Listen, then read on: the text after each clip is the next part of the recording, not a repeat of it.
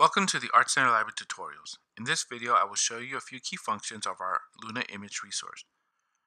Luna works very similar to one of our other online resources, Artstor Digital Library. You can check out a link to that tutorial in our description.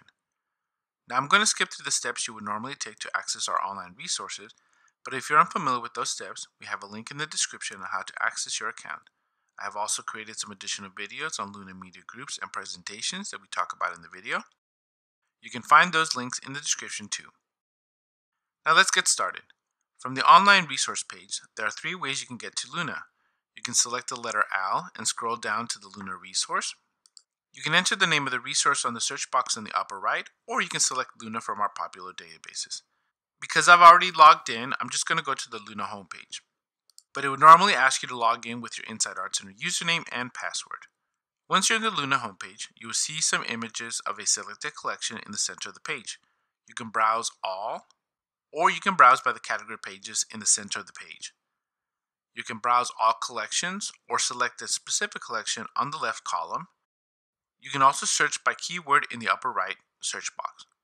I'm going to select Browse All to show you what it looks like.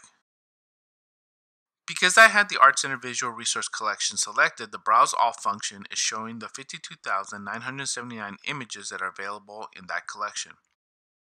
On the left, you can refine your search by what type of image, where it is, who is associated with the image, or where was the image produced or created.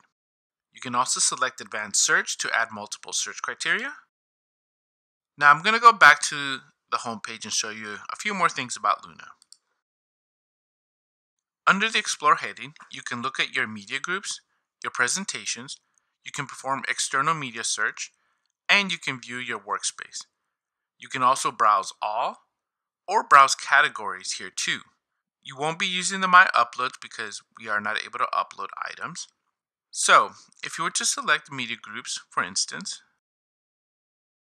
you will see a list of media groups that are public on the right that you can view or search by keyword and or username. On the left, you will see the list of your media groups you've created. You can also search by keyword, or you can create a new media group or create a folder. If you want to know more about the media groups, I recommend checking out a tutorial on Luna media groups in the description. Next, we're going to go to take a look at presentations. In this page, you will see some public presentations on the right. You can also search by keyword and or username. On the left, you will see the presentations that you have created, or you can also search by keyword. You can create a new presentation, or you can create a new folder for any of the images you find. I will have a link in the description for viewing and creating presentations. Now, if you wanted to search additional images outside of these collections, you can select the external media search to view images from Flickr. Here you can search by keyword and or Flickr username. So I'm going to type in a keyword. So once you find an image you like, you can select the Add button in the upper right of that image. So say I choose this image here, I click on the little Add button, and it will add it to one of my media groups. Just a little note, when adding images to a media group, it will add them to your active media group. So you will have to move the image to the proper folder later. Now let's go back. Under the Create heading, you can create a media group, you can create a presentation, and if you want to know more about those, check out the links in our description. Now unfortunately, we don't have access to uploading, so you can just ignore that function. You can also share your media groups, presentations, and images you find under the Share heading. Just make sure you're viewing your media groups or presentation if you want to share those. Or you can share specific images or collections that you find.